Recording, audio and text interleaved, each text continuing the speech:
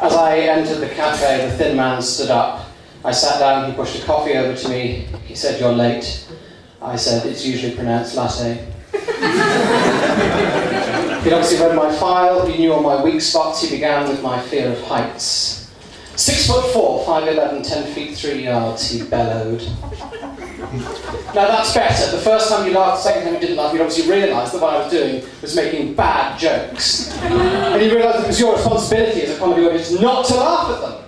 Because all I was doing, I wasn't really taking a joke at all, I was just doing one sentence which appeared to set up a situation, and then another sentence which made you think that actually I conned you with the first one. And the situation was completely different. But in a hilarious manner.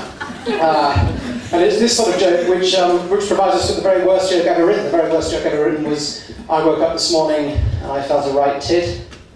And then I leant over and felt a left tit. Now again, you see you're laughing again, and I thought you'd learned, you obviously haven't. I think it's really important if anyone gets on this stage, be they the lowliest contestant or last year's winner, even if this is his entire act, you must not laugh at it, you must get rid of it. You must say, don't come onto this stage, because your sentence construction is brilliant, and it does guarantee you the ownership of the Chortle Student Comedy Champion of the Year, but it's not good enough, we want something more. Other types of joking I'm allowed to laugh at are Tim Vine jokes. I don't know whether you know who Tim Vine is. He's a popular British comedian. I'm usually quite wary about satirising other comedians, just in case one of my well-aimed barbs knocks their career off the rails. But I don't really mind with Tim Vine, because if that does happen, you can always go back to presenting Newsnight. So this is an example of a Tim Vine joke. It's not actually a Tim Vine joke, that would be stealing. This is a sort of Tim Vine joke. I went to the park today, play park, bits of it was smashed up.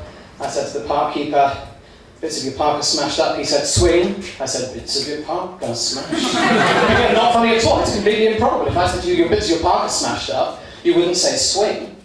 But then maybe fuck isn't the sort of punchline which appeals to Tim Vine's cultural affairs obsessed audience.